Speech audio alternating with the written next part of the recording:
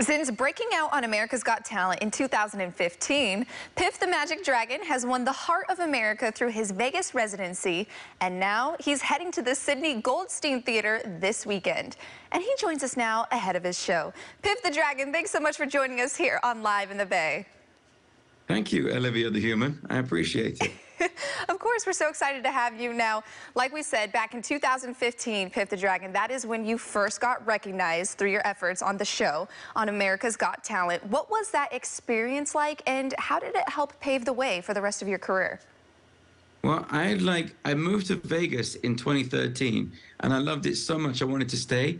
So I thought I'll go on America's Got Talent, and I'll I'll become famous enough so that I can have my own show in Las Vegas. And so I got all the way to the finals on America's Got Talent, and then I shot my dog, Mr. Piffles, out of a cannon, and it went down in flames. But the very next day, I landed a show right here in Las Vegas. So it ended up being all worthwhile. Now, I'm glad you mentioned the residency here over there in Las Vegas, which is where you are at. Tell me about what the process has been like for you during this residency and how it's even evolved you as an individual. Well, we've been at the Flamingo for 7 years now, and we started in this small room, and now we just 2 years ago, we moved into the big Flamingo showroom there, and we've got a brand new show, all new tricks, all new jokes, same dog.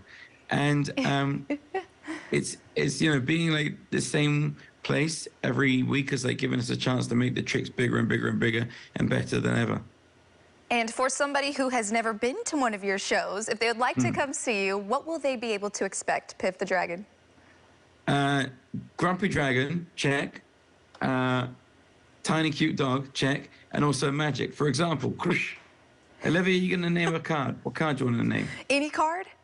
Any card. Okay, I'm going to go with a 4 of hearts. You're kidding.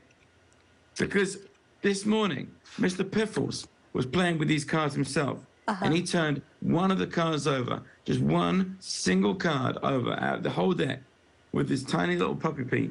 And look, it's the 4 of hearts. What? Oh my gosh, that is crazy. Piff the Magic Dragon, how did you do that? And I know you're not going to reveal your tricks here on Live in the Bay. I can't tell you. You'd have to ask the dog. We have to ask the dog. Well, speaking of the dog, why has he been such a crucial part of your act? Mr. Piffles and I have been together now for 13 years. And he's a sort of, he's very like tiny and cute and lovable. So he makes up for all this. He makes up for all of this. Well, that's so incredible that the two of you have been together for 13 years, and now you're able to incorporate him into so many of your acts. Now, you'll also be visiting San Francisco very soon. Can you tell me about this upcoming trip? Yeah, it's our last tour date of the year. We've been on the road with Puddles Pity Party from America's Got Talent, the 7-foot clown with the golden voice. And we're finally making it to San Francisco. And I do the first half, he does the second half, and then we join forces at the end. So it's like 2 shows for the price of 1. And Piff, how is this slightly different from a Las Vegas show or a show that people would see in your residency? We do all different tricks when we're on tour, so totally different show, and we like keep some surprises just for the road. When did your journey with magic first get started? Because I know you said you've been together with your dog now for 13 years, but for you personally, when did you first realize you were interested in magic? I started when I was 15, when I was just like a regular person. And then I learned these card tricks, and I got really good at doing card tricks. But I would do them to people, and then people would be like, "Why are you so grumpy? You're like the Eeyore of magic." And so I evolved into a genuine magical dragon. And everyone loves a grumpy dragon, so it worked out fine. Everybody loves a grumpy dragon, and I love that too. The Eeyore of magic. I've never heard that one. But I love Eeyore. Eeyore's grumpy, but everybody loves Eeyore. He's the best in the book. He is the best in the book, absolutely. Now, how have you seen yourself grow, both professionally and personally, over the years from your magic tricks, from when you first started up until now? Well, the great thing about being able to have a show in Vegas and tour all over the place is you get to practice a lot in front of people. So over the last 7 years, we've kind of come up with new material that's better than anything we've ever done before. and I've got much better at being funny on stage.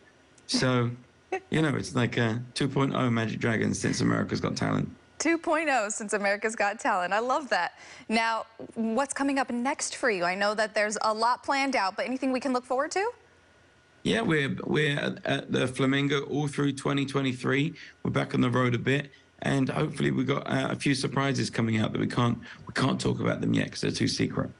Well, speaking of surprises, I have one last question for you before I let you go, and this might be hard to answer, but what is one of your favorite tricks that you've ever performed in your career, whether it's on America's Got Talent or the Las Vegas residency? Do you have a favorite?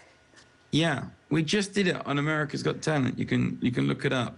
Howie Mandel named any drink, and Mr. Piffles delivered it into a cup, and then Howie Mandel drank it. He actually asked for an Arnold Palmer, so it came out all brown and frothy, and then Howie Mandel had to drink it. We're going to have to check it out. Well, Piff the Magic Dragon, thank you so much for joining us here on Live in the Bay. It was a pleasure. Thanks so much for having me. Take care.